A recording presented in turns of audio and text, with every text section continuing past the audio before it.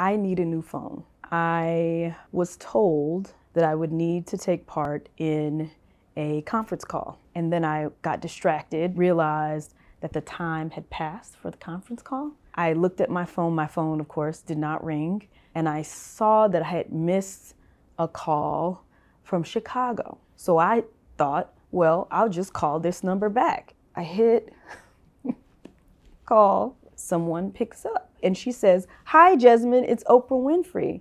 I froze. Like, what do I say to Oprah Winfrey? She told me that they picked Lettuce to Send for her book club.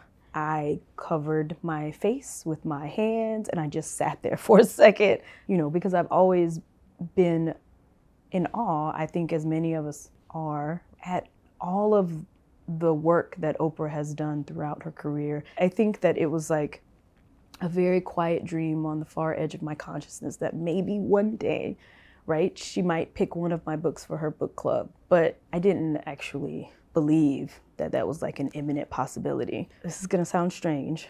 When I got the news, I sort of felt like the people that I love, who I've lost in my life and who are hopefully on the other side, I felt their presence very strongly in those moments after the phone call. So I don't know, I'm just grateful. I'm grateful.